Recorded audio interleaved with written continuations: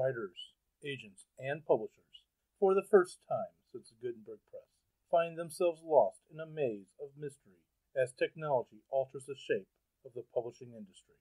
Searching for Answers is a group of writers throwing pop culture, writing, and publishing into a crucible of clarity, passion, and humor. This group is the Right Pack.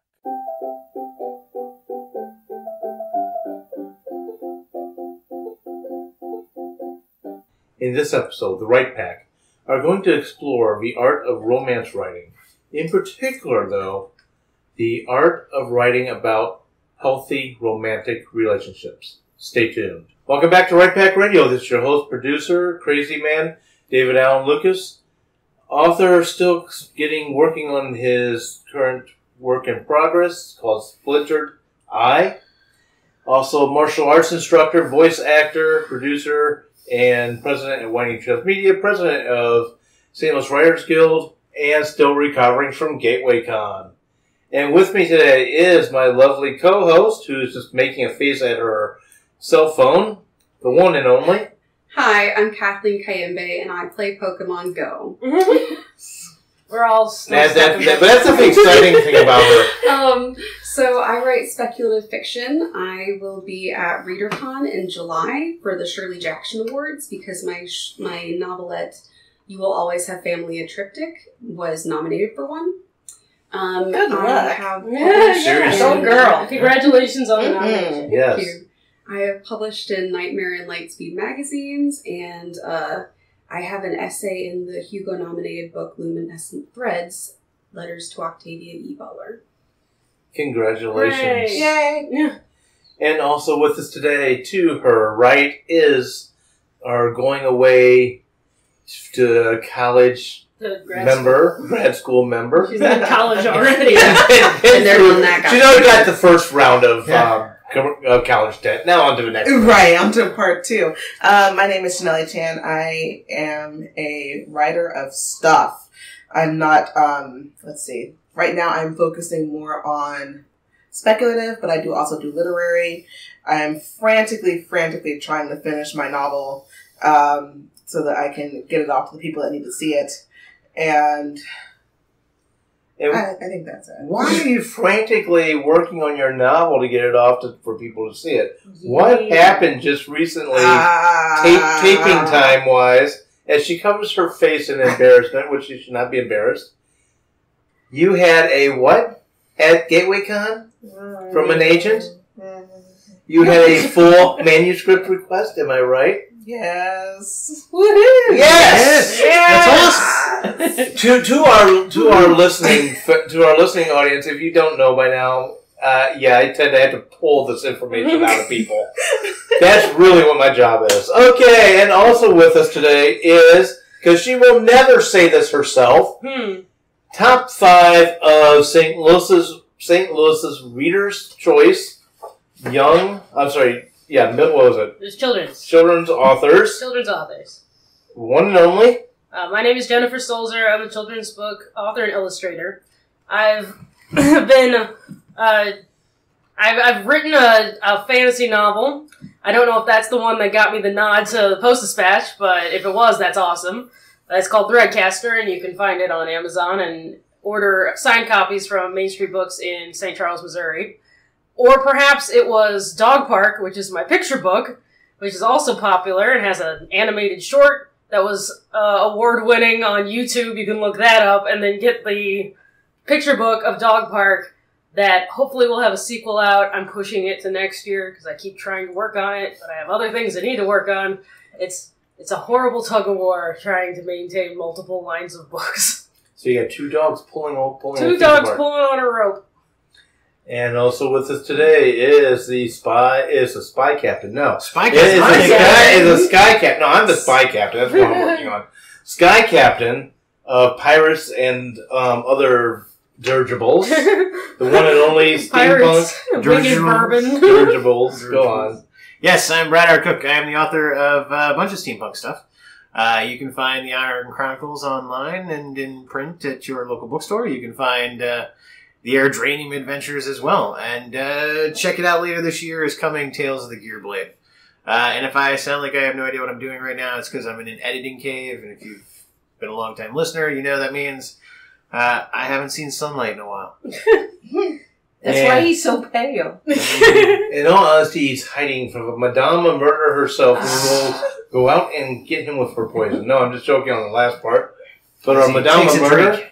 Fedora Amos, I write Victorian whodunits like Jack the Ripper in St. Louis and Mayhem at Buffalo Bill's Wild West. And coming in 2019 is Have Your Ticket Punched by Frank James. I'm also president of Greater St. Louis Sisters in Crime. And also with us is my wife. Hi, I'm Melanie Lucas. I would like to point out, I believe my husband just dropped the title of his current novel for the first time. Yes, I finally did. Yay! Yes. I'm sorry we didn't cheer about it when you dropped it.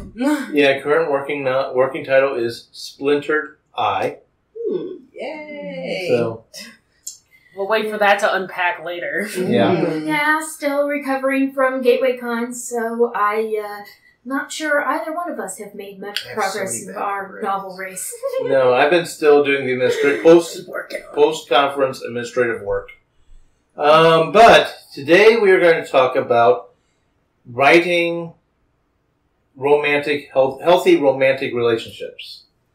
Which, if you know, and you follow along with this podcast, you know I try not to write romance, because I suck at writing romance. So, why talk about what are there not healthy romantic relationships in most books? Or are we showing bad relationships? Or why even talk about the topic? I know this was a topic choice by some of our listeners as well as by members of the Right Pack. So I'm going to just kick the ball over to Kathleen. All Because right. I know she's just jumping at the bit. Okay. Well,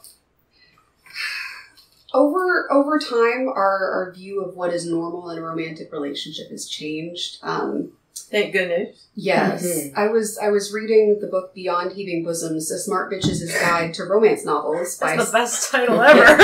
Yeah, please Smart, repeat this. Smart Bitches Read Trashy Books is an awesome website. It's by Sarah Wendell and Candy Tan, and I was reading that to kind of get ready for today. And something I love about the book is it tells you kind of the history of romance novels, like starting with like the 70s, like the genre and how it's changed to now, like modern romance novels. And like romance novels in the 70s and up through most of the 80s were kind of rapey. Like a woman could say no and a guy would kind of force himself on her, and that would be seduction. That was perfectly acceptable. The alpha male hero was what you wanted. Except they call him alphals often. Alpha and assholes. Because there are still alpha male heroes now. Yeah, that's almost required for a lot of romance imprints, is that they always ask the romantic lead to be more alpha. Unfortunately. I've heard that from other authors. I don't write romance, but other authors complaining about the edits they get back from their publisher is your lead needs to be more alpha. That's obnoxious, but I believe. Yeah, continue, Kathleen. ahead, please. But like the alpha of the modern romance novel is different from the alpha of the older romance novel. Older romance novel alphas were kind of creepy. Like consent was not a thing they did necessarily, and nowadays we're more recognizing that like the things the old alpha had, like the traits of the old alpha were actually abusive relationship traits, like cruelty, emotional abuse, Gaslighting. sexual assaults, like, little things like that. Isolation. Isolation. Like, red flag behaviors now were things that women assumed men had to have to be heroes then. And we know more things now, and women are allowed to do more things now. So, our understanding of what a healthy relationship is has changed. So, romance relationships are going the same way, because what women expect now out of a relationship is not necessarily what our mothers thought they had to expect, and our grandmothers. I'm blanking on the author of this book, and it's okay because it's a series. But what struck me is it wasn't really a romance; it was a horror book, and this strikes me as like, it was a horror book. And the thing is, the main character was a female werewolf. And her, well, eventually husband was kind of that very alpha and very controlling and all sorts of red warning signs. On the other hand, that was, that caused him problems and was explained by everybody as not okay, and the reason why he was pretty much a serial killer, and she was the only one that could control him. So, that wasn't seen as a good thing. This was a horror book, not a romance book. And it was funny because... Bitten? What? Was that Bitten? It could be Bitten. Bitten sounds very familiar, like it could be Bitten, yeah. That's the trouble, you read too many books, they all start to like, Yeah. which one was that? Yeah, but this was a good one. Like, he turned her into a werewolf and got banished for a while, and... I think that was Bitten. But it was... The point is... Kelly Armstrong. Yeah, it was. The thing is, all these behaviors were considered bad things, and it was very interesting to see a character that was so much like that. He actually trusted her. He was very stocky, but it's very interesting to see a combination of a character that saw all these red flags as a stalker, but actually absolutely trusts his wife, but would absolutely kill anyone that looks at her the wrong way. What's interesting, and I'm going to jump in, and then I know I got Fedora, I've got Brad, and I got Kathleen. I think all of you guys are doing Dovetail. Brad, are you doing Dovetail? I'm not positive. Basically. Okay. I just want to point out one thing. What's interesting, and this is, before, I don't write romance. I have trouble writing romance. But one thing It takes practice to do it well. That I don't doubt. Yeah. But one of the things I'm noticing, just from that little bit of conversation, is the definition of alpha male versus the perceived alpha male. And there really are different... An alpha male doesn't need to do what's already been discussed as what the romance industry, at least at that time, was saying an alpha male needed to do. So I'm just going on record saying that's not exactly what true alpha male behavior, but that's a perception. And that's a bad, wrong, very wrong perception. I'm getting too down. Guys, let me ask this question before you jump me. I'm an alpha male. Am I any of those things that you said? I'm just going to give you a quote, man. Go for it. I'm going to quote romance writer Jenny Trout. She was referring to Christian Grey in 50 Shades of Grey. Oh, God, and yeah, that's the line that he toes between being your generic alpha male and being an abusive boyfriend. I'm sorry, he was telling that line? He was, he wasn't. I'm going to say, I thought he was like hop, skipping, and jumping right over it. I thought he was the line and then he was way over there. Yeah. The quote, and I'm not going to quote it. I was looking it up online, but I couldn't find it word for word. But okay. The quote paraphrased is, there's something sexy about having a powerful partner, like being in a relationship in which you're not, he's not all the time predictable. He's strong. He's forceful, but when that playful danger turns into actual fear, it stops being sexy. And that's the paraphrase of her quote. There is something attractive to people, especially because 50 Shades likes to tout its whole BDSM angle, which there is some contention. People who actually have a BDSM lifestyle like to pick it apart for all of the bad things it does, like not honoring safe words and not caring for your partner afterwards. Aftercare's a big thing. Yes, it's all very important, and it's not featured in 50 Shades of Grey. But it's like some people find that attractive, but it's when you are actually afraid that he's going to hurt you, and the fact that Anna Steele spends a good portion of those books huddled in a ball crying in terror from her boyfriend, that makes that an abusive relationship versus one that with someone who likes to play a submissive in that role play. Okay, you're dovetailing right to me. Okay, go for it. So I don't want to get into a huge talk about alpha and I beta don't either. males. I just wanted to but point that out. if you do want to hear a huge talk about alpha and beta males, I believe in like season 1 or season 2, we talked about creating strong male characters, and there's a bunch of discussion about that in there. So go hear that episode. Cool. Fedora, then Brett. I think that Jennifer hit on something that's really important, and it's the issue of power.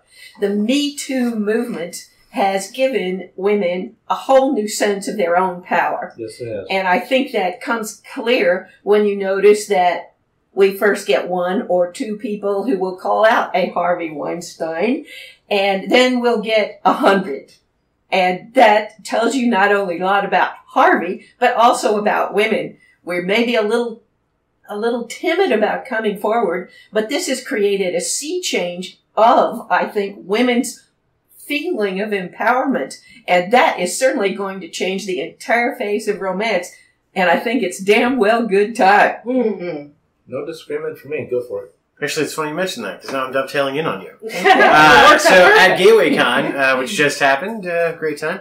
One of the great workshops that was there was MORA, which is the Missouri Romance Writers of America, did a whole talk of romance in the age of Me Too.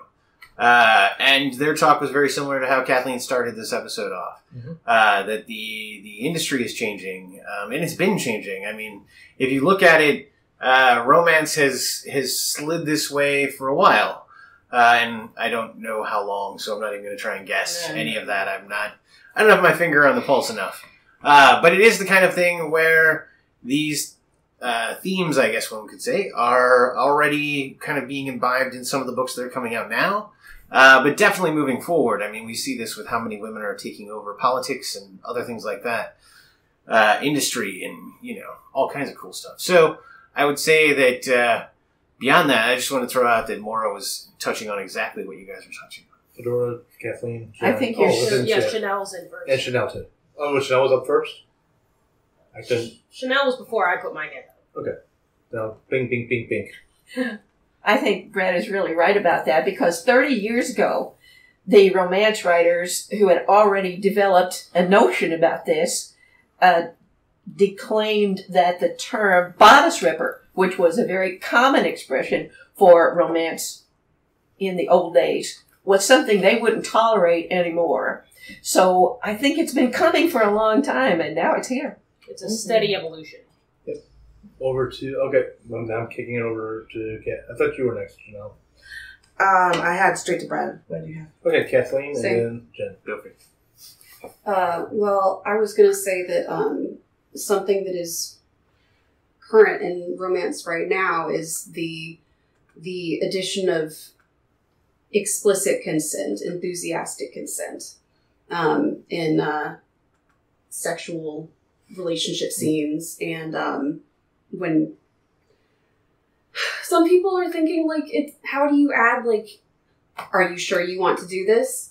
Yes, thank you. I would like to have sex, and it's going to ruin everything. But actually, Kills the mood. It's going to kill the mood. Yeah. It's like you stop the action to ask if he had a condom. Mm-hmm. But safe sex is another thing that's had to be put into romance because women are up on these things. But I have a friend who has finished revising her book. I can't wait for it to be published. But she had a sex scene in there that she wanted me to read because I write erotica for funsies. And it was great. And there was enthusiastic consent and there was a condom and none of it messed anything up. It added something to the scene and to their relationship that both of these things came up. And it was great. So I don't see the big deal about adding enthusiastic consent. It doesn't have to necessarily be verbal. There are physical things you do to show you are really into a thing. So I mean, you're creative. Be creative. You're creative. Yes, exactly. To dovetail off what Kathleen said, that is one of the things. Were we both in that workshop at WizCon? I don't know. Possibly we were both in the same place at the same time. It was so engrossing. I wish I'd been there. It was that one of the things that readers are almost demanding is more explicit consent. Because consent is sexy, guys. Dubious consent has a time and a place. It's in a horror novel. Time and place is not always forever. Another thing that people seem to be wanting from their romance is more realism, in the sense that Nobody gets everything right the first time they're with somebody. There's bumbling, there's fumbling, there's weird body noises, there's like somebody's elbowing your nose, like all sorts of places. Yeah, all sorts of weird random things happen. People are starting to want to see more of that. People want to see bad sex. People want to see bad sex, which is really hilarious, but it's true because sex is not only there in a romance novel to titillate. Now that being said, there is something to be said for the place that has within the structure of romance writing, but I can get into that later. Okay. Jen, you've been waiting, and I think, Kathleen, you had another dovetail. Did you have something to add to... It'll come up later. Oh, okay. Okay, over to Jen. I just wanted to, since, I mean, I'm the one who always says that I like to learn by deconstructing other people's mistakes, because it absolves me from making the same mistakes. But I wanted to get us onto sort of the title card of this episode, which is Tips for Writing Healthy Romantic Relationships. And my tip I will start us off with is remembering that a romance, a marriage, a coupling of any kind is a partnership, and that both members of that partnership have equal agency and humanity and mental powers to make decisions and influence the way the story goes. Now, I'm not a perfect example of having been well read on romance and so forth, but I am going to throw out something that makes a perfect takes what you said as a perfect example.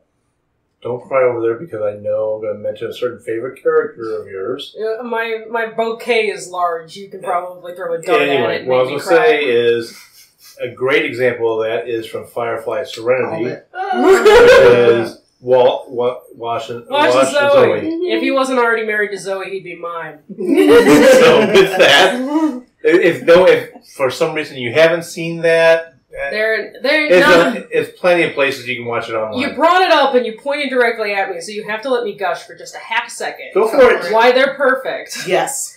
They're perfect because they're both strong in different aspects of their relationship.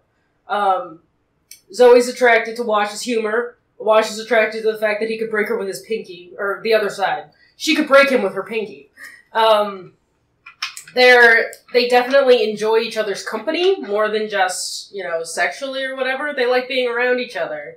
And they've got, in addition to just chemistry, they actually are allowed to start the show married. Yeah. They're an actual married couple, and they've got that easy sense of, I've committed to you for my entire life, and I am 100% okay with that. And that dynamic just makes them so attractive. I love them so much. Okay, I'm done. And they don't have to go out of the way to show their affection. No, it's unspoken. It's looks and jokes, and the fact that they share little private bits that other people aren't really, not that they're not allowed in, but it's like they spend a lot of time together and they can give a look and laugh at the same joke without saying anything. So something from Beyond Heaving Bosoms that they talked about was the obsession with women being virgins back in the 70s. And forever. That goes back. Yeah, we're getting, it's changing now. Women are allowed to be, sexually woke nowadays, and, have had partners before the mighty wang of the hero. That is a quote. I'm going to steal that quote. The hero's mighty wang, capital letters, thanks. But, oh goodness. But, the sex that the woman has had before can't necessarily have been as good. He is the king of her orgasms, and that's why they're MFEO, I guess. But now that women are allowed to have had, other sexual partners and be knowledgeable about sex, romance books are kind of shifting to, the hero gives her a different kind of awakening. He's an expert in something and she totally doesn't understand it. They're shifting the balance of power to other areas, because sexually now a woman and a man can be equal in a romance relationship.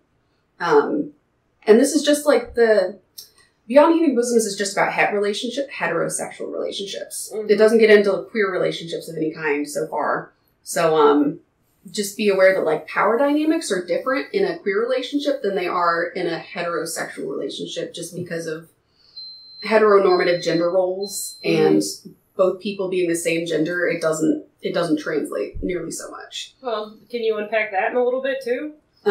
So one of the reasons I like reading gay romance is that, like, they're both dudes, so there's not a lot of the gender role issues that you have that make me angry in heterosexual romance. So, like, I hope you know by now that, like, in a gay relationship, one person is not the man and the other person is not the woman. That doesn't generally apply to people. Pause. Mm-hmm. Repeat that. In a gay relationship, one partner is not the man and the other is not the woman. They're the same gender, and that's fine. The heteronormative gender roles don't apply. And I love that because the relationship can be about something other than, you know, I have to be the man of the relationship and I have to be the woman of the relationship. Like, it can just be about two people who are meeting as equals in terms of social class, I guess. And it can be more about the relationship, which I enjoy. I know you're dovetailing. Are you dovetailing? More or less. Okay. Just a quick caveat. And then over to you. I had to have Kathleen repeat that because you think this doesn't happen, but I have had conversations with people at a wedding for a relative of mine and his new husband. And the conversation literally went like, so who's going to carry the bouquet? Whose mama's giving them away? Are their dads giving them away? What do we do if they kiss? Like, what do we do if they kiss? Oh my I think God. you apply, I don't you? wish I was kidding. That's why I had to have her repeat. These gender roles need not apply.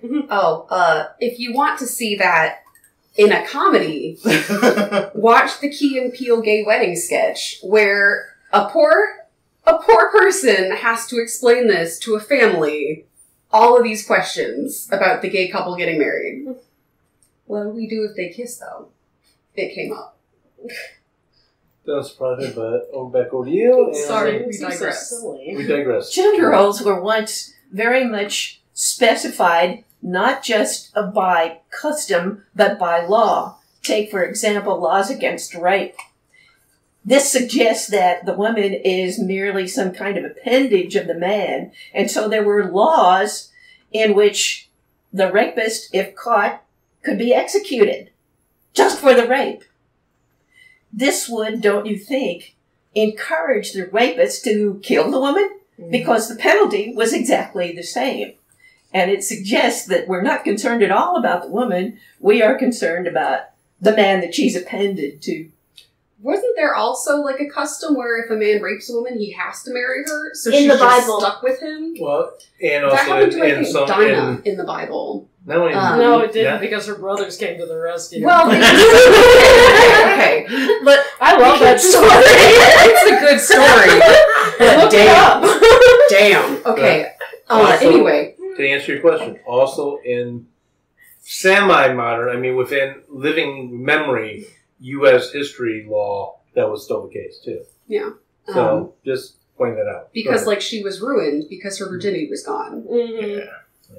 Let's not even get into the fact that virginity is a But societal guys, construct. guys, but anyway, Well, real quick, we're talking we're about still. hold on, I'm sticking to this for relationships. just one more second because I love this one to death. So I'm a huge fan of history and I'm a huge fan of like Game of Thrones and all that kind of crap. But here's my thing. I cannot, as a modern male, imagine having to deal with the property rights issues and the whole dowry thing and never meeting my wife, but just going and talking to her father. Mhm. And like all of like that whole Yeah. notion that is like our past and our history of like many, many moons and many, many Not centuries. that many. No, I don't mean long ago. I mean how long that existed. Yeah. And I don't get it. Because as a guy and a modern male, and it's not that I don't want to take that much time to manage other people. And I don't mean like just necessarily all the women in my life and stuff, but like the notion that I have to do this for all my sisters and my aunts and, you know, anyone who didn't have a direct male relative, like all of this notion is just like, ugh, weird. Yeah. So as a modern reader and a modern person going forward, I think we are, A, detaching less and less from these kinds of notions because the world itself has changed. But two, we live in an entirely different society now. And yes, men really need to change and get woke. in a serious way. I'm just like woke. Yeah. Well, that's the start, and then maybe we can get some other things to come out of that. But it is one of the crazy things that I think these notions that are sometimes so old, and when you really break them down, some of them are really ridiculous. And painful to men. They were horrible for men, too. Yeah, no argument. Here's the question, though. How do we write about healthy relationships? Yes. Tips. I need to get us back on task. We've gone down some different roads here, but how do we write about healthy relationships? Over to you, Kathleen and Chanel. Well, I think what Jennifer said about like equal partnership is really important. And what you brought up about Wash and Zoe was also important. Like you can have different strengths and that is a good thing. So those are really important. People being attracted to each other is important.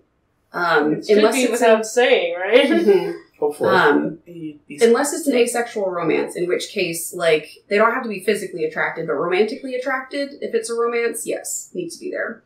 And mutual care and respect have to be there.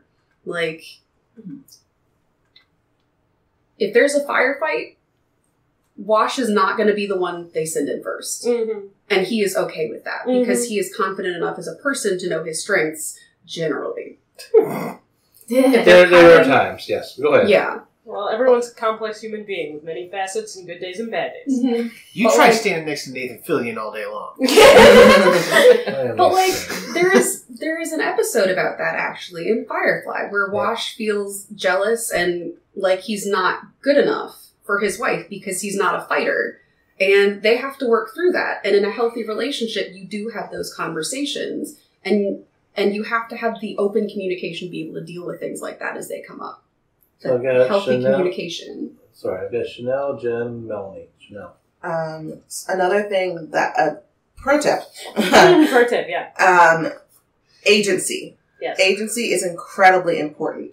For example, like if you have if we were to say hero 1 and hero 2 instead of hero and heroine or male and female, hero 1's decisions can't all be based on hero 2's actions. Hero 1 has agency of their own. Hero 2 has agency of their own. They make decisions together, that's great. Sometimes, hopefully, romantic couples do that. But it's like if you have a set of characters where one does not have agency, that's bordering on red flag territory and should be avoided. Okay, let's go over to Jen, Melanie. Then I'm going to go back here to Kathleen. And I know, Brad, you still got your hand up. We're just braiding. Right now, I'm hitting all the dovetails. Yeah. So, dovetail in order as best I got it. I wanted to highlight also in with agency, with being equal humans in the relationship, because everyone is a human being and they've lived an entire life prior to the events of your book. And I go crazy for character all the time. I wanted to point out also that you're writing, it's like we're telling you all these do's and don'ts of things to do about writing healthy relationships. But you're also writing a story. And it's okay if your loving couple is not perfect from the get-go. Like, one could be a controlling bastard, and the other one could be a bit of a wallflower and afraid to speak up. But the whole point of a story is that you grow, change, and learn. And that should not be framed as the ideal situation. It's like, have them become a couple that is an actual healthy couple, and that's romantic, versus a controlling bastard who pushes the wallflower around all the time. That is a different kind of story. That's not something that is specifically a female reader, but male readers who enjoy romance as well. It's not fun to watch someone being miserable or used. It's like you want to be able to put yourself in the shoes of at least one member of the group. The controlling male pushes the wallflower around. The wallflower kicks him in the balls, hammer fists him in the face, and breaks his neck, and walks away casually. And he learns a valuable lesson about respecting his partner, and they all live happily ever after. No, he's dead. He's got a broken neck. Oh, he's dead. Oh, he died. Before this little tangent, this was kind of mostly a dovetail to Chanel, but kind of a dovetail to Jen. But what I was going to say has a lot to do with agency, and a lot to do with not ideal to start with. And when you have a relationship, pay attention to the power dynamics in the relationship, and perhaps some of your conflict and some of your unidealness to begin with could be a power imbalance. Namely, in a lot of setups, one person, usually the male, in fact there's a whole subclass of romance where it is the male, is super successful, super wealthy, this classic Cinderella story. Well, guess what? That is a huge power imbalance. So how is that going to form a healthy relationship? It's not impossible, but boy, that's set up for abuse. So how is that going to be set up? What a good story to show how that turns into a romantic, healthy relationship. And guess what? They're in a natural relationship, so there are going to be conflict, not necessarily fights, but disagreements and people setting boundaries and testing boundaries and working things out. Over to Kathleen, and then I think Brett. Oh, yeah. It's important for people to have their own lives and relationships outside the relationship, the romantic relationship. When one partner's life begins to completely revolve around the other person, that is not a healthy relationship. It's a stalker relationship. It's be controlled. Or it's Twilight. I was going to say, tell us one, say what? Wait. What's There's the a difference between difference? Stalker and Twilight. Go ahead. Yeah, Most major novels Twilight, the from relationship in Twilight, the relationship in 50 Shades of Grey, those are not healthy romantic relationships. There are all kinds of warning signs to abusive relationships, and I can read a bunch of them if you like, and Twilight just checks them all off. Please do. Extreme possessiveness is a red flag. Disregarding boundaries is a red flag. Controlling behavior, physical aggression, keeping secrets, ignoring your partner in a time of need, gaslighting, which is huge. No, we should define gaslighting for the audience. Okay.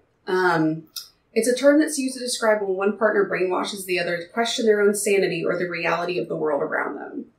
So basically, you're trying to get your partner to doubt their own perception of the world and what is true and whatever has happened. Oh, honey, I never said those things to you. Were you dreaming? Were you drinking again? Oh, I never called you those names. You're so silly. I like it when you're silly like that. You should probably just forget about all that stuff that happened last night. There are 2 versions of the movie Gaslight, and both are extremely instructive. Uh-huh. And then unpredictable mood swings or angry blow-ups. Excessive worry. I worry so much about you, I'm following you everywhere. And not saying sorry. Those are all things that you should be aware of. Brad and then Fedora. Cool. I would say Twilight hit on every single one of those. Check it off, because I was. But what I was going to actually throw out is that, so a big part of modern day romance telling, I guess, would be a big part of it. And I did this, so I'm totally guilty, but I did it before now, which means it's okay. We learned. But it is the gender flipping roles. And when I say that, I mean you have traditional story where male character acts as the guy with the sword, and female character acts as, person who knows things or the smart one, the healer. Exactly. Enter in whichever character class you want. And now we flip those. So woman is a warrior, and dude is the one who knows things. And He's the cleric. I wrote that story. I intentionally made Genevieve the swordswoman on purpose, but not because I wanted the woman role to be the fighter. I wanted her to be strong and all that kind of stuff. Here's my point. I think we're past that. So you got to be more creative than that. I think that some of the gender flipping movies that we have coming down the pipeline from Hollywood are going to kill this entire notion of, flipping the gender, nothing else. Like just taking a male character and giving it to the woman's role or to the female. And having that be edgy enough. Yes, and having that be, now she's strong and now she's, a modern woman and all that kind of crap. So don't do that. Be more inventive. Be more creative. Invent people who are actually strong-willed and have character traits that are important. And moving forward is you create female characters. And I mean this more to men who might do this than women, because women are going to be very good at creating female characters. We have a lot of experience. Exactly. So dudes out there in writing land, maybe pick up another book that's written by a woman and see how she wrote a woman. Maybe go see a ton of movies or immerse yourself in immerse yourself in, Don't watch The Last Jedi either. Rey's actions are ridiculous. Okay, Well, so we'll maybe get into Hollywood those is fights a bad another day. idea. But there are other avenues to go down that you can get, actual strong women. And then more importantly, Watch Black base Panther. them on actual strong women. This is what I recommend the most because there are a ton of them out there. And if you take certain traits from these people and, kind of mesh them against Serpentor style, this is going to be a way of creating a good character that then you can put into a good romance. And if you're looking for happy romances, I say go and try and mirror some of those if they exist. Can't think that's of disturbing. okay. Can't find the Fedora. Oh, Brad, what you were saying. Okay, so there's a few things. So Black Panther and Hidden Figures, I would recommend. Yes. Those had good. those had So women good. involved in the writing process. Like, if you're watching Hollywood movies, you want women involved in the writing process, and preferably other things as well. But we have the trope of the strong female character right now. Played by Michelle Rodriguez. I love her so Jeez much. I Louise. could watch her kill things all day. All day. But there's the strong female character right now is just like a woman with alpha male characteristics. And that is not the only definition of strength by a long shot. Like, I understand that we have Robert Downey Jr. being like a martial arts badass as Sherlock Holmes, but generally in the stories for Sherlock Holmes, he's not murdering people right and left. He's not taking people down. And he's still a really strong character without having to, like, do epic beatdowns. He's strong because he's substantial. Mm-hmm. That's actually one of the reasons he needed Watson. Yes. And, like, women can do the same thing. Like, a strong female character does not have to, be the biggest badass in the room or, like, be domineering or what are some alpha male tendencies? Being in a leadership, being like the gruff leader who doesn't take no for an answer and punching a wall to prove a point. Does not have to be a rage monster. There you go. Like, because that's the only acceptable emotional. Yeah, men can Period. only be angry. They're Yeah. not allowed to be sad, and they're barely allowed to be happy in poorly written stories. Yeah. They're always either angry or stoic lone wolf type Exactly. people. Stoic. Which I'm so glad you which said is one of the in reasons poorly written that stories. toxic Poorly written, masculinity is so bad for men too. We're not talking about the good stuff here. Yeah, we're supposed to be giving good pointers, but we're deconstructing. Yeah, so like there are other ways to write strong female characters than just like alpha male tendencies. Like, Yes. and there are other ways to write, awesome romantic heroes than the alpha male characteristics. Like, who is it? Newt Scamander? Commander. Commander. From Fantastic Beasts and Where to Find Them Yes. is not an alpha male, but he is fabulous and I love him. He's adorable. Yeah, he's what you would call a beta male, but he is the best ever. And I advise people to write more people like that, like him, like Wash. Those are great characters. Yeah. Okay, I've lost between who's dovetailing, so I'm gonna go Bing, Bing, and I think are we back here to Fedora? Or no? What I was going to say is that there are more than one way to write femininity. There is more than one way to be a woman. And in today's day and age, you damn well better believe that women are going to be looking for more than just the passive, submissive, the maiden who faints at the sight of anything dramatic or blood or whatever. I never Like- quite understood the whole blood thing given menstruation. Right. You would think that we'd be good with blood, but that's, whatever. But there's more than one way to be a woman. And you mentioned Black Panther. Black Panther is an excellent way because it doesn't just give you, it gives you 1, 2, 3, 4, 5, 6, a bajillion different ways in which women can be strong and women can be fierce and women can still be woman and not a man in a woman's suit. Mm. Okay, yeah, I'm not going to say anything else about that. Go ahead. All right. I think it's important. While I agree wholeheartedly that there needs to be more, less aggressive male romantic characters in romances.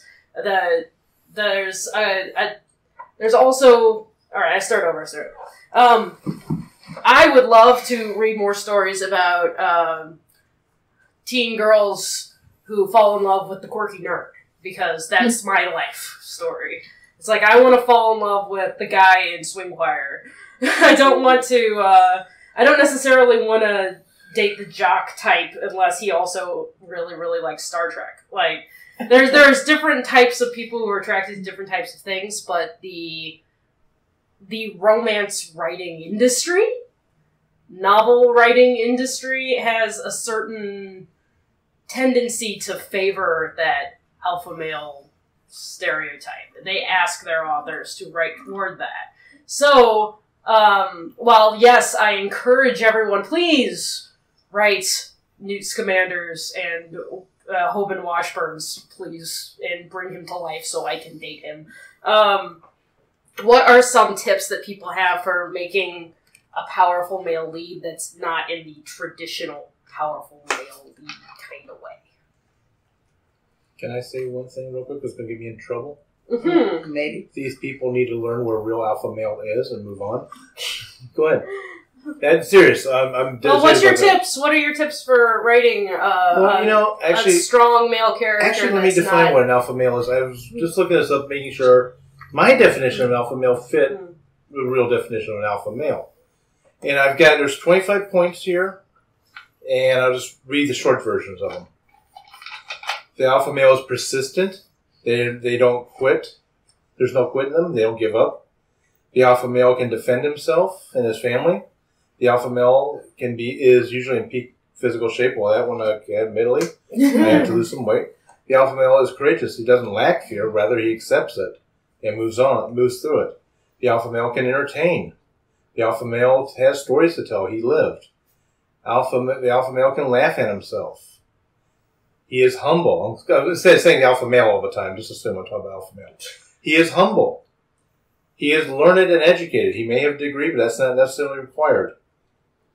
He is a man's man, meaning he's a hard guy not to like and to have a beer with.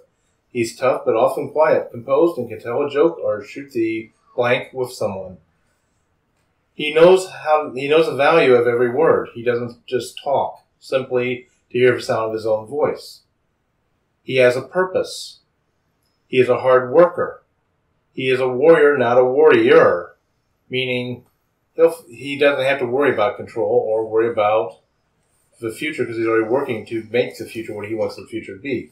He doesn't pick a fight, but he sure in hell is going to end it if he's in one. He has a style of his own.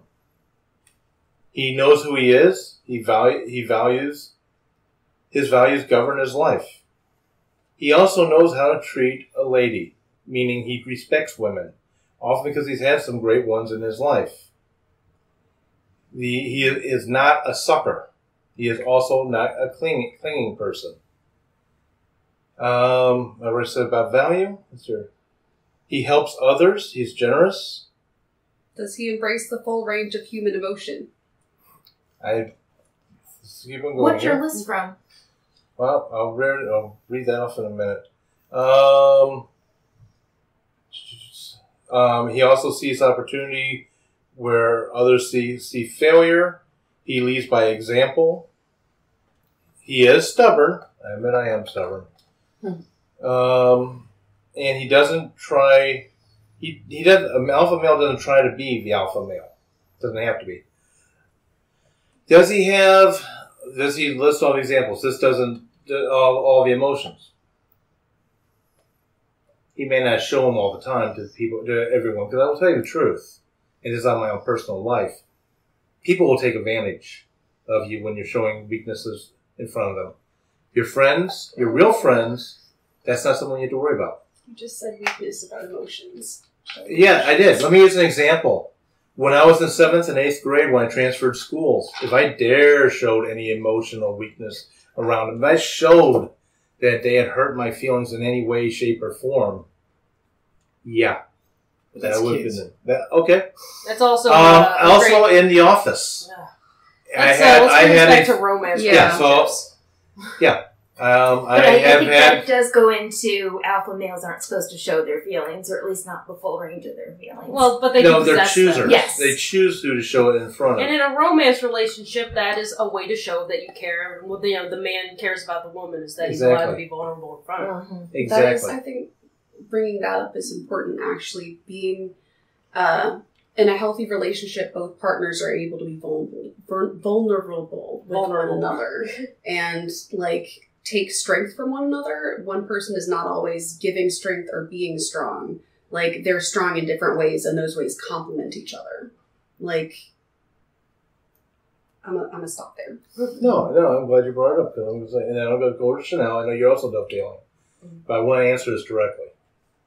I've been before I got with my wife. I was in a very unhealthy relationship. The person was basically a con woman, if you will. If I did, when I tried to show myself being open to her in that way, yeah, that was the worst mistakes I could have made.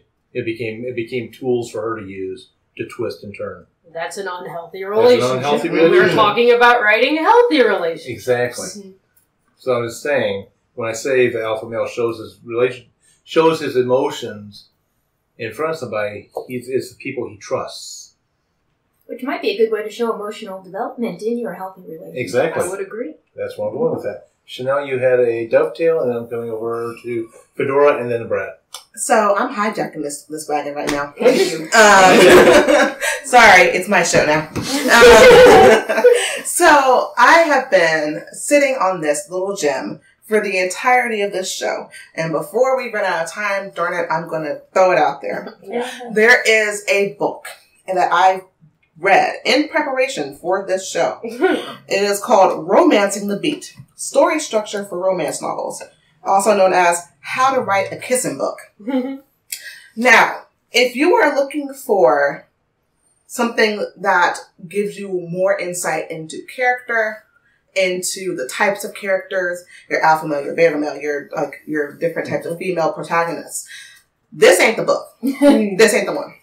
But if you are looking for a step-by-step breakdown of the beats that you need, the most popular array of beats that are hit within a romance plot, this book breaks it down into what they call a beat sheet. There is another thing that you guys mentioned, and I want to make sure that we're all clear here. We're talking about romance. And this book says quite explicitly, you can have several themes in your romance. You can expand on and subvert various gender roles, etc. But at the end of the day, your theme for this romance is that love conquers all. Period. Now, that could be in terms of a happily ever after. That could be in terms of a happily for now. That could be in terms of several things. But at the end of the day, you're writing about love and what these characters have to go through to get to it. Now, the way that this author sets it up is that each character has what they would call a hole in their heart that, for whatever reason, keeps them from getting to love. And I think that's one of the things that you guys were kind of touching on with, like, the lack of emotional availability, etc. But one of the things that you have to do in a romance is to show them subverting that and getting around that to get to the wholehearted, W-H-O-L-E, hearted, ending, which is where we want to see them at. The author's name, by the way, is Gwen Hayes. Cool. Nice. It's possible to write romance in other genres. It's entirely possible. There are a lot of things. Like, there are romances in action movies and action books. I got romance in my steampunk. There are like paranormal romances, and there are urban fantasies with romance in them. A lot of things have romance in them, but are not necessarily romance books. And in those, you don't necessarily have to have that whole happy ending, and the guy doesn't have to get the girl if it's not a romance book. Yes, if it just has a romantic relationship. But if it is a romance, there needs to be a happily ever after or a happily for now. If that is not what happens at the end of your book, it is not a romance. Do not lie to people. And this is a genre rule. Yes. Yes. Yes. Yeah. So we're talking about romance with a capital R, as in the spot in Barnes and Noble where that book belongs. Mhm. Which Yes. means Iron Chronicles can fit into the romance section. It means Spoiler Romeo alert. and Juliet is not a romance. That is That is a correct. tragedy. That is a tragedy. To quote, the biggest of the expectations in a romance is the happily ever after, HEA, or the HFN, the happily for now. If love doesn't conquer all at the end of your story, you didn't write a romance. You might have written a great story with romance elements, but if your characters don't find a happy resolution, then you need to find a different shelf for your finished book to live on. Mm-hmm. It's not a bad thing. It's just not a romance thing. And with that, I guess we'll end this here. I hope we've covered enough of how to write a healthy relationship in romance. So Well, we covered something. if you, our listeners, feel we didn't cover everything and you think there's still some holes, hole in the heart. There. Yes. If you feel there's any holes, please leave us comments either on our Facebook page, YouTube, or Blog Talk Radio, and we'll see those, and we'll try to make another episode. With that, tune in next week for yet another interesting topic in the writing industry. Thank you for listening, and please share this episode with all of your writing friends. The new theme songs for Right Pack Radio were written and performed by Meredith Tate. All copyrights remain with her.